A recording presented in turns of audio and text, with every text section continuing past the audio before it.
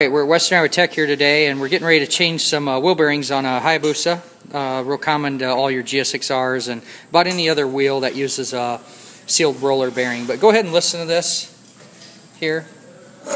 Spin it faster. Okay, sounds like a cheap skateboard wheel there. The other wheel bearing's just as bad. Thing was, this wheel bearing set was actually just replaced, and we found it to be grossly over torqued, and that can cause those bearings obviously to fail prematurely. What we're going to do, come here and focus in here, we want to change these wheel bearings out. In a video earlier we made the sound, you can hear how bad those are, and there's not much room to slide the center spacer back and forth to do the traditional method of taking a punch down on the other side and knocking the bearing out one side at a time. We really want to use a collet style remover, and this is pretty large. The tool's pretty expensive for just this one wheel that we don't do a lot of this large bearing diameter. So we have another trick, and that's what this video is going to be about. And that is, we're going to take and weld a washer in here to create a place for us to have a punch, or a place to be able to punch that bearing out. So the other thing is, before we ever remove these bearings, we want to go ahead, it's a good idea to take and record the depth of where that bearing was sitting in this wheel. Does that make sense? And I've went ahead and already done that. It doesn't mean it's right, because the last mechanic could have done it wrong, but the one thing about this is that at least we have a reference point. We have an idea where it was. I'm going to heat this hub up a little bit to make it easier to get the bearing out, but first off, we're just going to weld that washer in there, give us a place to punch. So I'm going to weld a washer in here. Hopefully I got one that's big enough. Perfect. I'm just going to cover that up.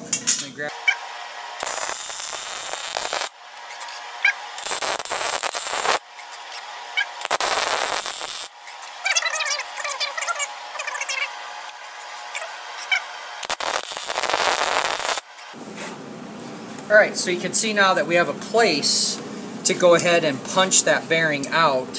Hear the creaking and banging around that's going on? There's a good chance that that bearing would push out pretty easy. Is it moving? Clear? That's it. So I really don't need to videotape the other side there, but obviously that is one way, if you don't have the expandable style collet, to get the bearing out really quick and easy. Okay, we're going to continue on with our wheel bearing installation here on our Hayabusa, and what we like to do is heat up the hub here real nice and even, and show them the temp gun there. So then we're going to be able to pull the heat source away. So we're 136, we're a ways to go, keep heating. We're going to try and get around 230 to 250 degrees, really opens that up so that we can press that bearing in. And we're actually going to pull it in with a tool you'll see here in a bit that we've made. Another commercial tool that's out there, go ahead and open that up, Brent. It's a seal driver set. And the problem that we have here is that the center hole, hold one of those up, and grab that all thread on the other side of you. For the tool we're going to use to pull it in, the inner diameter isn't large enough, so we're going to do a little bit different trick, but you'll see us use this. Keep that open. You'll see us use this in the future for quite a bit of our two-stroke and four-stroke bearing installations. Stay tuned for those videos, or check them out on our other playlists. Alright, we're going to try this here. Let's see where we're at. Keep the heat on for a second. Turn it that way. Yeah, we're good. Go ahead and shut it off. Alright, move that out of the way. So we're dealing with heat. Obviously this is a concern here. So we're going to take and block. Come around here, Leah. We're going to block this side so that we can't come in with the tool. And we're just going to set this first bearing. Hold the wheel. Guys, grab those, get these tools ready to go. Then we're going to take, and because we heated it up, we're probably going to be able to just, I didn't even need to press it. We got it hot enough. Do you see that? Okay, I don't want to let go of this here. What I want is that to actually cool for a second so it doesn't pop out. Just to show the tool, hold the Get the tire? Okay. Give me that other washer. Yep. Come around the side and grab the nut too. See the great thing about heat? How we didn't have to have any effort?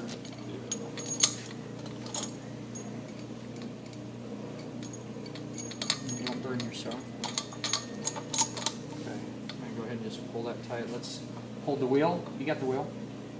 Okay. Make sure we get this here. The threads are kind of buttered up on this, so I'll show you guys how to do that today. But what I do if I didn't have it hot enough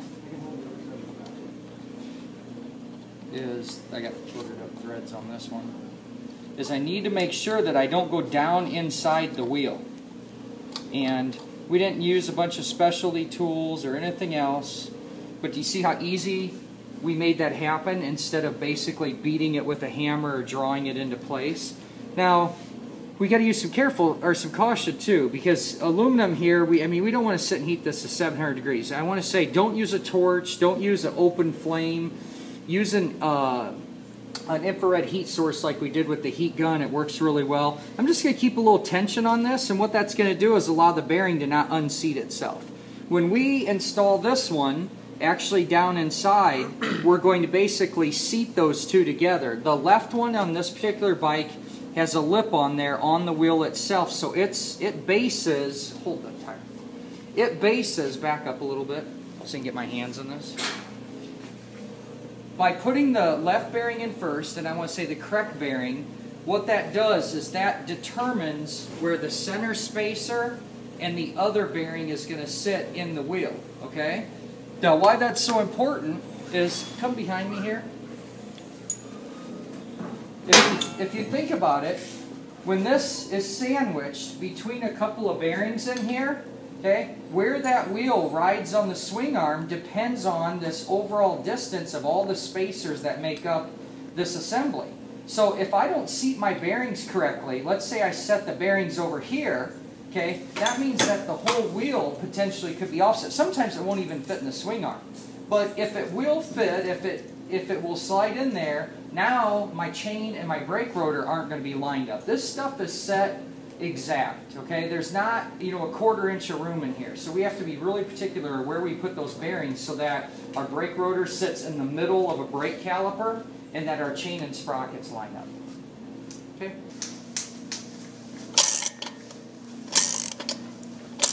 You tighten.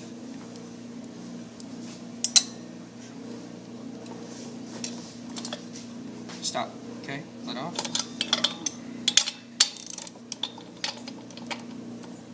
It's going pretty easy though because we have it heated. Does that make sense? Hold it.